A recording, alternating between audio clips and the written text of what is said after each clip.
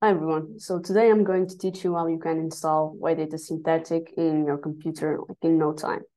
So the first thing we're going to do, we're going to create a conda environment. I'm assuming you already have conda installed. If you don't, or if you don't understand at all what I'm talking about, check out the video where I explain zero to hero procedure. Okay, so to install our environment, we're going to do conda create. We are going to give it a name. I'm going to call it synth-env.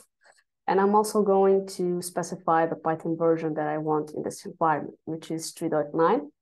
If you see on our repo right now, what is supported is 3.9 and 3.10. So be careful when specifying your Python version. So I'm also adding pip so that I can install ydata-synthetic through pip. First things first, our environment gets created. Okay. After this, we are going to activate it and start the pip installation. Okay, just say yes.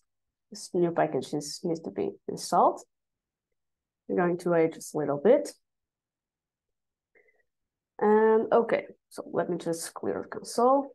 And now we are going to activate the environment we just created. So activate synth-env.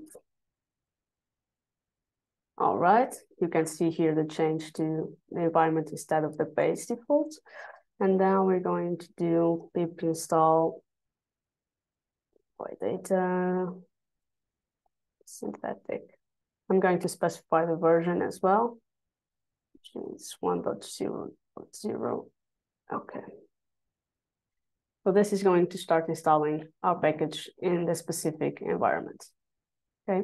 Then I'm going to show you how you can add this environment to your PyCharm editor and use a simple configuration example to start running ydata-synthetic.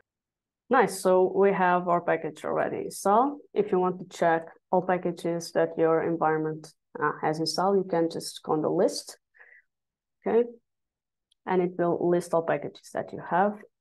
You can see here ydata-synthetic and version installed through PyP. Okay, so let me clear this, and now we are ready to add this to our PyCharm editor. I'm going to create a new project here, and I'm going to choose a Python interpreter, which is the one that we have previously configured.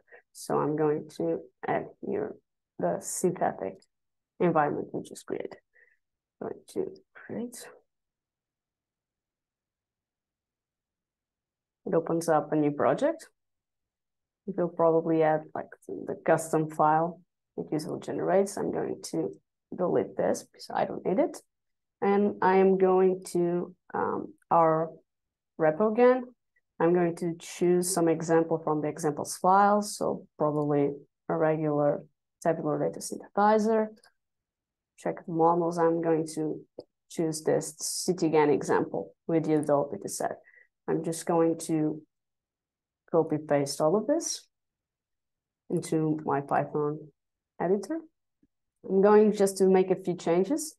Otherwise, this would take a long time to run the model. I'm going to change the epochs just for one.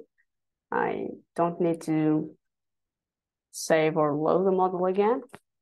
And I'm going to say that I just want 10 synthetic samples. Okay, so it should be okay. Let's run it. If everything goes well, there should appear a warning about the TensorFlow, because TensorFlow is supposed to be fast, so it will explain that it will try to make use of your CPU to make things even faster. And after this, we'll see our synthetic samples printed here on the editor.